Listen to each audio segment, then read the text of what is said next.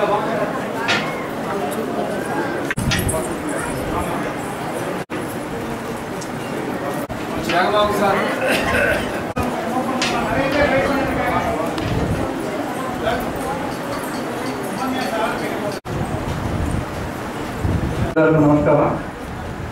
இந்த வருஷத்து ஜென்மாஷ்டமி ப்ரோக்ராம் இன்னைக்கு கிருஷ்ண ஜெயந்திக்கு வழக்கம் போல் தாமல் மாமா அவள் சிஸ்டர் பெருந்தேவி 2 பேரும் வந்திருக்கா. அதனால் நமக்கு ரொம்ப சந்தோஷமாக இருக்குது. வருஷம் தொடர்ந்து அவள் பண்ணிகிட்ருக்கா. இதே மாதிரி பகவான் நமக்கு கேட்கக்கூடிய ஆனந்தத்தை கொடுக்கணும்னு உங்கள் சார்பாக நம்ம பிரார்த்தனை பண்ணிக்கிறோம். உங்கள் சார்பாக எங்கள் சார்பாக அவளை எல்லாருமே நம்ம வந்து ஒரு கைத்தட்டி வரவேற்ற நம்ம அர்ப்பணம் பண்ணுறோம்.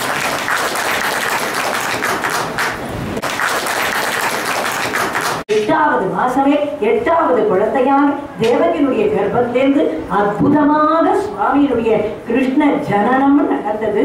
தொடர்ந்து அந்த கிருஷ்ண வைபவத்தை கண்ணா சொல்லுவார்.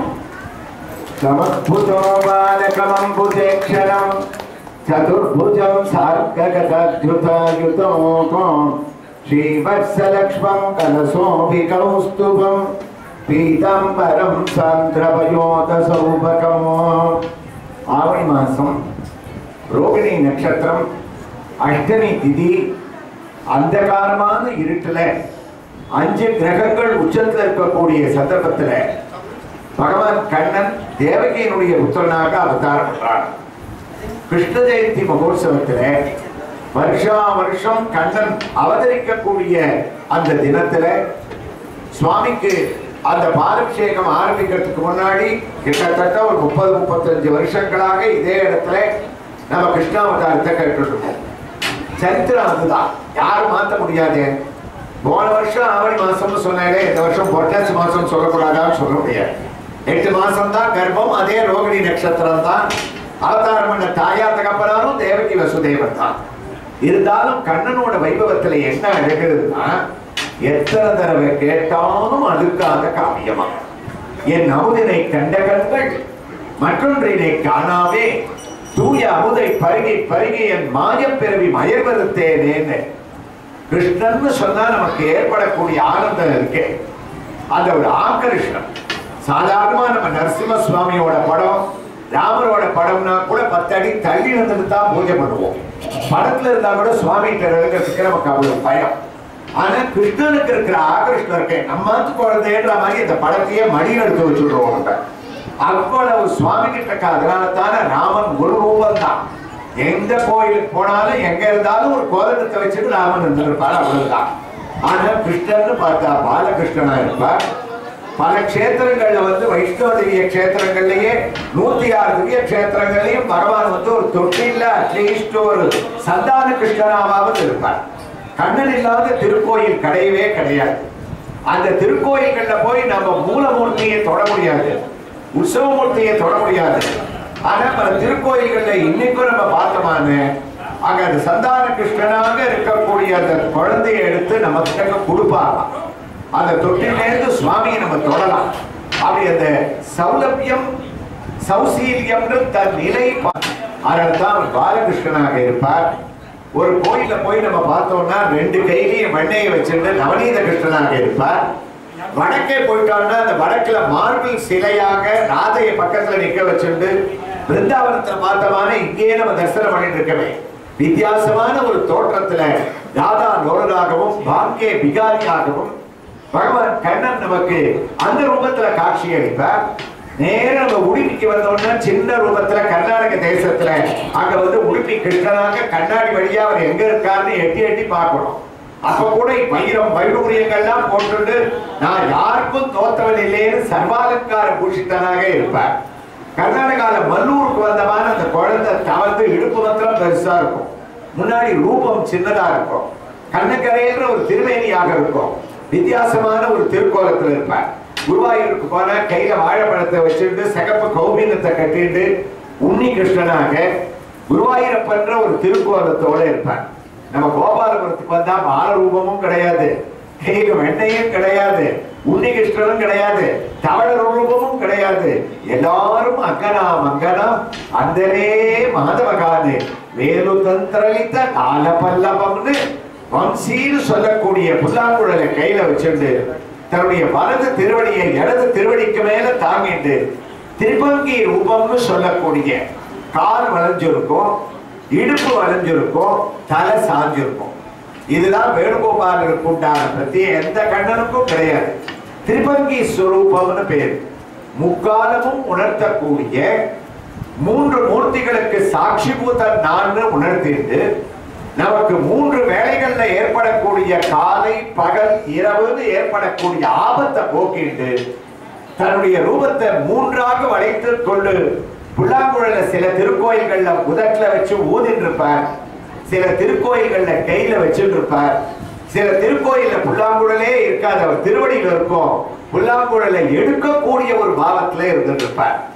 ஆக இத்தனை கிருஷ்ண ரூபங்கள்ல உயர்ந்தது வேணுகோபாலனுடைய ரூபம். இப்படி சுவாமி வேணுகோபாலனா இருக்காரே, குழந்தையா இருந்துட்டு வேணுகோபாலனா வளர்ந்துட்டாரே அப்படின்னு இங்கேருந்து ஒரு 2 கிலோமீட்டர் போனோம்னா திருவள்ளிக்கேணியில இவரா கிருஷ்ணன் அப்படின்னு ஆச்சரியப்படுற அளவுக்கு மீசையை வச்சுட்டு கம்பீரமா நம்மளை முறைச்சு பார்த்துட்டு பரம ஆபூர்த்தியோட இருப்பார் வேங்கட கிருஷ்ணன் அப்படின்ற ஒரு திருநாமத்தோட. அதனால்தான் ஆழ்வார் ஆபரணங்கள் பல பலவே திருநாமமும் பல பலவே கண்ணனை கொண்டாடினாராம். எந்த சுவாமிக்கு இந்த பெருமை இருக்கும்? ராமன்னா கோதரத்தை வச்சிருக்காரு, நரசிம்மன்னா ஒரே மேக்சிமம் லட்சுமி நரசிம்மன் மடியில லட்சுமி வச்சிருக்கார், இல்ல ஷோலிங்கர்ல போனா யோக பட்டத்துல யோக நரசிம்மன் உட்கார்ந்துருக்காரு, அவ்வளவுதானே.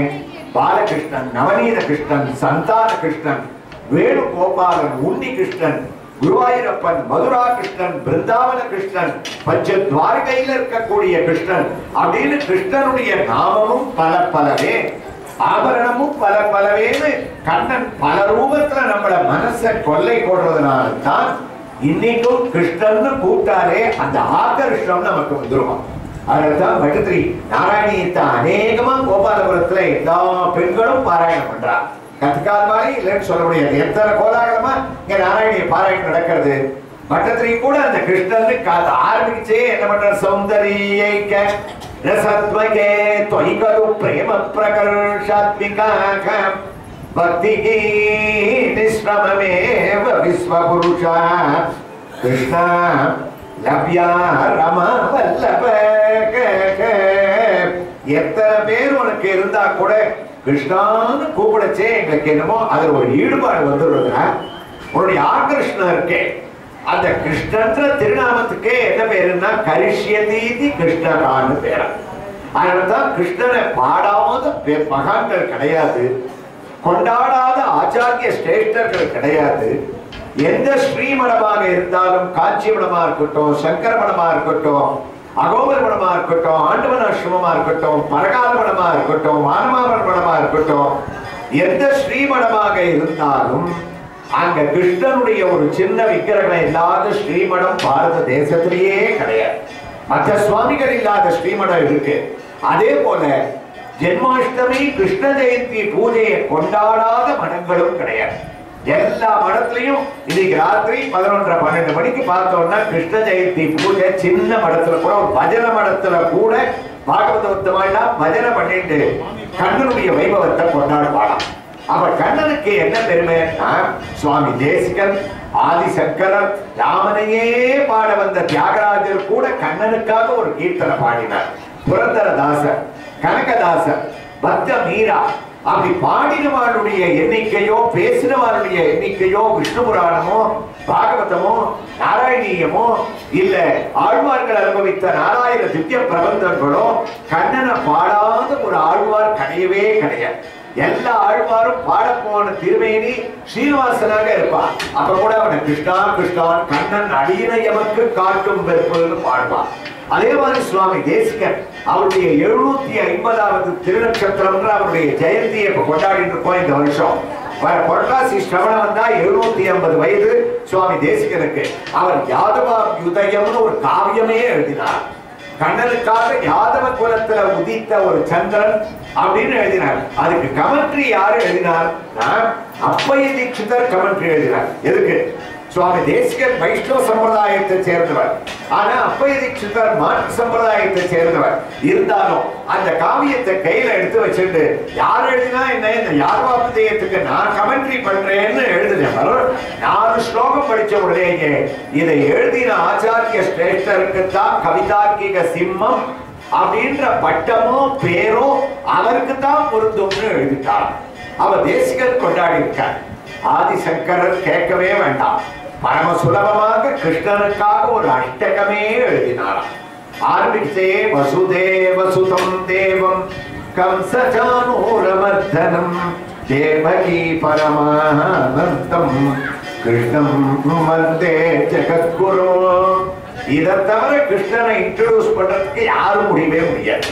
கிருஷ்ணாவதாரத்தை வருஷமா கேட்டுட்டு இருக்கவே, கண்ணன் அவதாரம் பண்ணாலும் சுகபிரம்மம் அனுபவிச்சாரே, அந்த கிருஷ்ணன் யாருன்னா ஆதிசங்கரர் சொன்னார், வேற யாருமே இல்லப்பா, வசுதேவ சுதம், வசுதேவனுக்கு பிள்ளையாக பிறந்தார். என்ன அழகுன்னா வசுதேவனுக்கு அவர் பிறந்த உடனே அவன் அப்பா அம்மா வசுதேவர்னு பேர் வைக்கல, கண்ணனுக்கு வாசுதேவன் பேரு. வாசுதேவனுடைய அப்பாவா இருக்கிறதுனால இவனுக்கு வசுதேவன் பேரு. கண்ணனுடைய அப்பாவான வசுதேவர் பிறந்த போது அவன் அப்பாவான வசுதேவனுக்கு என்ன பெயர் வச்சாருன்னா, அவர் பிறக்கச்சே தேசிகன் யாதவாபதயத்துல சொன்னார், அனகதுந்துபி ஆனகதுந்துபி நிஸ்வனக. ஆகாசத்துல தேவதைகள்லாம் ஆனகதுந்துபின்னு ஒரு வாத்தியம், இத்தனை வாத்தியம் இருக்கா மாதிரி ஒரு வாத்தியத்துக்கு ஆனகதுந்துபின்னு பேரு. அது பூலோகத்துல அவைலபிளா கிடையாது. இருக்கிற ஒரே லோகம் அது எங்கன்னா தேவலோகத்துலதான். அதை அடிக்கடி எடுத்து யூஸ் பண்ண மாட்டா, வாசிக்க மாட்டா. சில பேருக்கு தான் வாசிக்க தெரியும் தேவலோகத்துல கூட. அந்த ஆனகதுந்துபி என்ற வாத்தியத்தை இந்த வசுதேவர் பிறந்த போது தேவதைகள்லாம் ஆகாசத்துல எடுத்துட்டு வந்து இந்த குழந்தைய பார்த்துட்டே வாசிச்சாலாம்.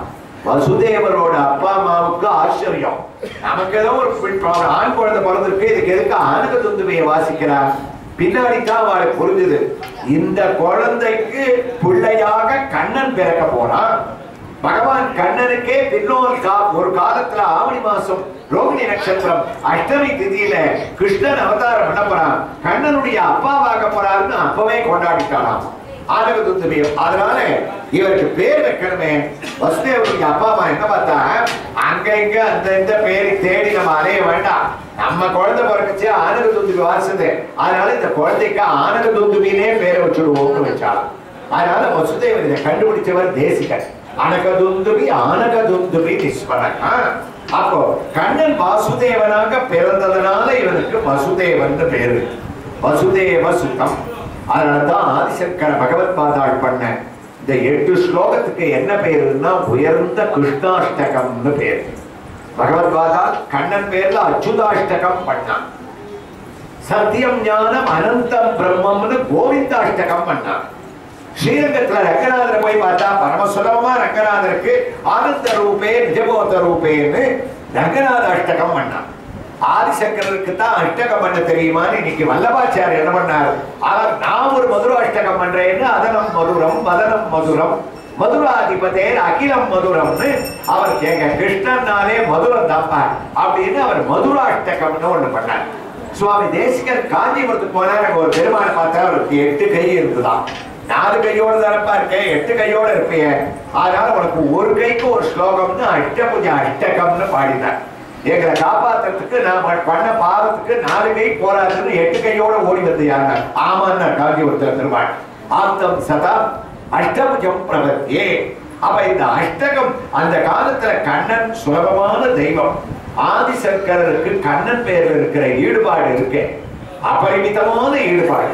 காலடியில் அவர் சன்னியாசம் வாங்கிக்கச்சே ஆரியாம்பாளான அம்மா கவலைப்பட்டு தானே கொடுத்தா, இவர் கொடுக்கலையே, முதல்ல வாயை விடறதுக்காகத்தானே கொடுத்தா. அம்மா ஒத்துட்டா சன்னியாசம் ஆயிட்டார். அப்ப காலடியில ஆதிசங்கரர் அம்மாவை யார்கிட்ட ஒப்படைச்சிட்டு போனாருன்னா கிருஷ்ணன்கிட்ட தான் ஒப்படைச்சிட்டு போனாராம்.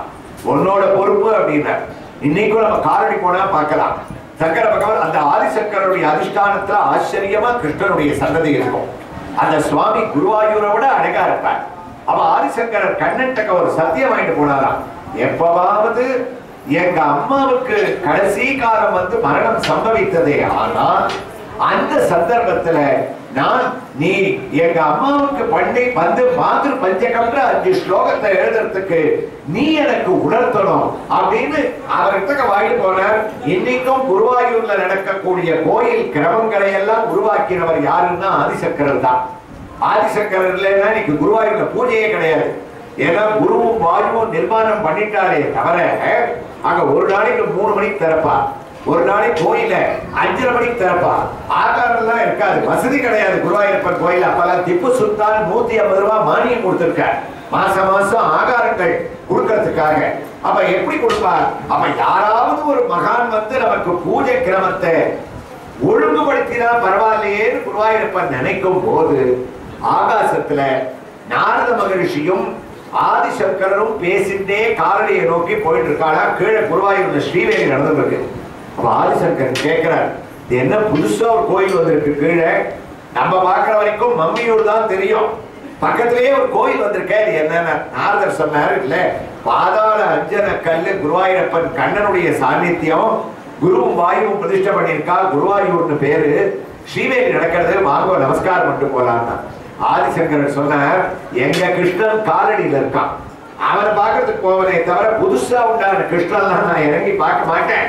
உனக்கு வேணும்னா நாரதரே நீங்க போய் குருவாயூரப்பனை பார்த்து வாங்க, எங்க காலடி கிருஷ்ணன் நான் போறேன்னு ஆதிசங்கரர் பிரயாணத்தை தொடர்ந்தாராம். நாரதர் சொன்னார், நான் குருவாயூரப்பனை பார்க்காம வரமாட்டேன்னு கீழே ஸ்ரீவேலியில இறங்கிட்டார். ஸ்ரீவேலி 3வது சுத்து முடிகிற சமயத்துல பார்த்தா திடீர்னு பொத்துன்னு ஒரு பெரிய சத்தம் கேட்கறது. பெரிய ஆச்சரியம் நாரதருக்கு. ஏன்னா வரமாட்டேன்னு சொன்ன அந்த ஆதிசங்கரர் கீழே விழுந்திருக்கார். குருவாயூரப்பன் அவரை கீழே இறக்கிட்டான். உடம்பு நடுங்கி போயிட்டா ஆதிசங்கரருக்கு. குருவாயூரப்பா, நான் எங்க காரணி கிருஷ்ணன் தான் பெரிய எனக்கு பிடிக்கும்னு சொன்னது தப்பு, நீங்க 2 பேரும் ஒண்ணும் தான், புரிஞ்சுட்டேன், என்னை மன்னிச்சு விடுவாங்க. குருவாயூரப்பன் சொன்னாரா, உங்களை கீழே விழ வச்சது நீங்க மன்னிப்பு கேட்கறதுக்காக இல்ல, எனக்காகத்தான் விழ வச்சிருக்கேன். கோயில் முறையெல்லாம் இங்க ஒழுங்கா இல்ல. 48 நாள் 1 மண்டல காலம் நீங்க இங்க தங்கி கோயிலை எப்ப திறக்கணும், என்ன பூஜை ஆரம்பிக்கணும், என்ன ஆகாரம் கொடுக்கணும்னு நீங்க ஏற்பாடு பண்ணுங்க, என்னென்ன ஏற்பாடுலாம் பண்ணணும்னு உங்களுக்கு நான் சொல்றேன்னு குருவாயூரப்பன் சொல்லி கொடுத்தாங்க. அதனால்தான் 3 மணிக்கு கோயில் திறக்கிறது, ராத்திரி 8:30 மணிக்கு குழந்தைக்கு ஆகாரம் கொடுத்தோம், 3 மணிக்கு எழுப்பி தினமுமே எண்ணெய் தேய்ச்சி விடுறோமே. நம்ம குழந்தைகள் எல்லாம் வாரத்துல 1 நாள் எண்ணெய் தேய்ச்சிக்கிறதுக்கு அவ்வளவு பாடாப்படுத்துறது. இந்த குழந்தை இவ்வளவு சமத்தா 2:45 எண்ணெயை தேய்ச்சிக்கிறதுக்கு ரெடியா இருக்கானே, 8:30 மணிக்கு ஆகாரம் கொடுத்தவே நேத்திக்கு அவனுக்கு இன்னைக்கு பசிக்க போறதேன்னு ஒரு வாழைப்பழத்தை உரிச்சு கையில கொடுக்குறான். அதையும் ஆதிசங்கரர் குருவாயூரப்பன் எனக்கு 3 மணிக்கு பசிக்கிறது பழமோனும்னு நிர்மாணம் பண்ணாராம். 11 மணிக்கு குறைஞ்சது 1500 லிட்டர் பால் பாயசம் எனக்கு வேணும், மத்தியானம் சூடா அப்பம் வேணும், ராத்திரி இலை வேணும். ஆகாரம் முதல் கொண்டு கண்ணனுடைய ஒரு பெரிய சௌந்தரியம் என்னன்னா, இன்னைக்கு கூட பிருந்தாவனத்துல சொல்லுவாங்க, வடக்கே பிருந்தாவனத்துல ராத்திரி அந்த தரையை போட்டு சுவாமிக்கு ராத்திரி பூஜையை பண்ணிட்டு கிளம்புற சமயத்துல பூஜை பண்றவா என்ன பண்ணணுமா, இன்னைக்கும் சுவாமிக்கு 4 லட்டை வச்சுட்டு போகணும். லட்டு இல்லாத அவருக்கு நடைய அடைக்கிறதே இல்லை பிருந்தாவனத்துல, தினமுமே 4 லட்டு. அதுல என்ன ஆச்சரியம்னா, மறுநாள் காத்தால் சுப்பிரபாதத்துக்கு வந்து இவா அந்த தரையை திறப்பாடணும், பார்த்தா அதுல 2 லட்டு காணாம இருக்கும், இல்லைன்னா ஒரு லட்டு அப்படியே உதுத்து போட்டு இருக்கும், தலைமையிலாம் லட்டு இருக்கும், வாயில ஒட்டிட்டு இருக்கும். அப்ப என்ன பிரேம பிருந்தாவனத்துல, என்ன ஆகர்ஷணம். சுவாமி ஏதோ வேணுகோபாலனையும் நம்ம கிருஷ்ண ஜெயந்தியில வந்து பாக்குறோம், சுவாமி அலங்காரம் பண்ணிட்டு இருக்காருன்னா ஒரு கல்வி கிரகமாகவே நம்ம நினைக்க கூடாது. அச்சாவதாரம்னு பேர். எந்த ரூபத்துல சின்னதா இருந்தா கூட அந்த கல்லுக்கு என்ன பேருன்னா அச்சாவதாரம்னு பேர். முதல்ல அச்சாவதாரம் ரங்கநாதன் தான் ஸ்ரீரங்கத்துல. அப்பவே அவர் பிரம்மா கிட்ட சொல்லிட்டு வந்தார், நான் பூலோகத்துல பல இடங்கள்ல கல் ரூபத்துல இருப்பேன், ஆனா யாரோடையும் பேச மாட்டேன்னா. பிரம்மா அப்பவே கேட்டார், நீ பேசினா எங்களுக்கு சௌரியமா இருக்குமே, பேசலாமே என்றார். பகவான் அப்பவே ஒரு ஓப்பனா ஒரு விஷயத்தை ஒத்துட்டாராம். பிரம்மா, பூலோகத்துல வர்ற ஜனங்களோட பேசுறதுக்கு எனக்கே பயமா இருக்குடா, வாய மூடின்னு கேட்டாலும். அவ சுவாமியே எப்படி நிலைமை பாருங்க, நான் பேச மாட்டேன், நான் பேச மாட்டேன்றதுனால எனக்கு காது கேட்காதுன்னு நினைச்சுக்க வேண்டாம், எல்லாம் தெரியும். உங்க சுண்டுவர்களோட அசைவு கூட நான் பார்த்துட்டு இருப்பேன், விக்கிரக ரூபமா இருந்தா கூட சாப்பிடுவேன், நீங்க சொல்றதை கேட்டுட்டு இருப்பேன். நீங்க கஷ்டம்னு கொடுக்குற அப்ளிகேஷனை வாங்கிப்பேன், அதை டிஸ்போஸ் பண்ணுவேன். நீங்க பண்ற நாம சங்கீர்த்தனத்துக்கு மகிழ்ந்து போவேன். வருஷம் இந்த இடத்துல மிஸ்டர் சுதீர் இந்த ஃபேமிலி இதை வந்து பிருந்தாவனத்துக்கு ஈக்குவலாக இந்த இடத்த டெக்கரேட் பண்ணியிருக்காங்க. ஸோ நம்ம அவளை கண்டிப்பாக பாராட்டியே ஆகணும். ஏன்னா அவருக்கு வயசு வந்து 60+, ஆனால் அவர் வந்து இங்கே உழைக்கிறத பார்த்தா ரொம்ப யங்ஸ்டர் மாதிரி தான் உழைச்சிட்டு இருக்காரு. அது கூட அவன் கூட சேர்ந்து இருக்கக்கூடிய டீமு, அவருடைய ஃபேமிலி மெம்பர்ஸ் அத்தனை பேரும் எந்தூசியாஸ்டிக்காக நமக்கு முன்னாடியே அதை ஏற்பாடு பண்ணிட்டு, நான் சொன்ன மாதிரி 3 நாள் 25 பேர் இதுக்காக வந்து வேலை பார்த்துருக்காங்க. அந்த அளவுக்கு பூவை தான் அவன் வந்து கல்கட்டாவிலேருந்து வரவழைக்கிறதுக்கு அந்த அளவுக்கு பண்ணியிருக்கேன். அதனால அவர்கிட்ட ரிக்வஸ்ட் பண்ணேன், சார் இவ்வளவு அழகாக இருக்கு, இதை ஒரு 2-3 நாளைக்காவது மக்கள் பார்க்கறதுக்காக வைக்கிறாங்க, அதுக்கு என்ன சார் தாராளமாக வச்சுக்கணும் அப்படின்னு சொல்லியிருக்கேன். அதனால 2ஆம் தேதி 3ஆம் தேதி 4ஆம் தேதி இந்த 3 நாளும் இந்த காட்சி இப்படியே இருந்தாலும் பார்க்கறதுக்கு அவைலபிளாக இருக்கும். பார்க்க முடியாதவோ யார்கிட்டலாம் சொல்லி அவளை பார்க்க வர சொல்லவும் வந்திருக்கும். நாளைக்கு ரோஹிணிக்காக குருவாயூர் போனதுக்காக இன்றைக்கி இருக்க வேண்டியது கிருஷ்ண ஜெயந்திக்கு தான் நாளைக்கு வச்சுருக்கோம். யார் யார் தான் கலந்துக்கலாமோ அதெல்லாம் நாளைக்கு வந்து கலந்துக்கணும். நன்றி, தேங்க்யூ.